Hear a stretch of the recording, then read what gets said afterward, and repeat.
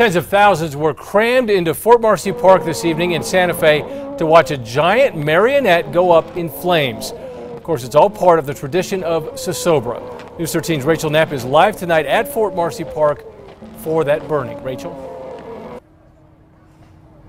Dean, it was incredible. Old Man Gloom is no more for 2019, and the crowds were cheering on the burning, and for good reason.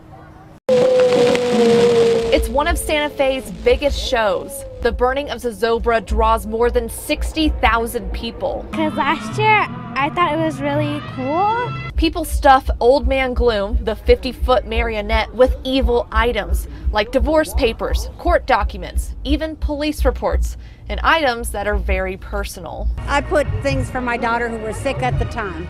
One daughter who had cancer. I did write something this year, and it was just like my worries for like the new coming year. And others had some interesting ideas about what they would put inside the evil marionette. The dog died yesterday, so that was a sad one for my son. So that would probably go in because that's a gloomy thing.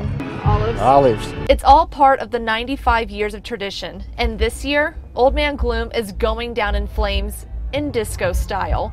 The theme for this year is the 70s. So Old Man Gloom is dressed like John Travolta in the iconic movie Saturday Night Fever. The marionette's fingers are even trying to point to do the disco dance. People say the burning is almost like a cleanse, watching the evil item burn to ash, making way for a fresh start. I think it just takes all like the stress and all the problems away for a while because you're like not thinking about everything. All that's left is ash and the smell of smoke. It was a great show, but now people here are battling a new evil, the crowds, and getting out of the park. Back to you. Always part of that event. Okay, thanks, Rachel. Well, next year's theme will be the 80s, and officials say they will start coming up with the ideas on how to dress up Old Man Gloom for that decade.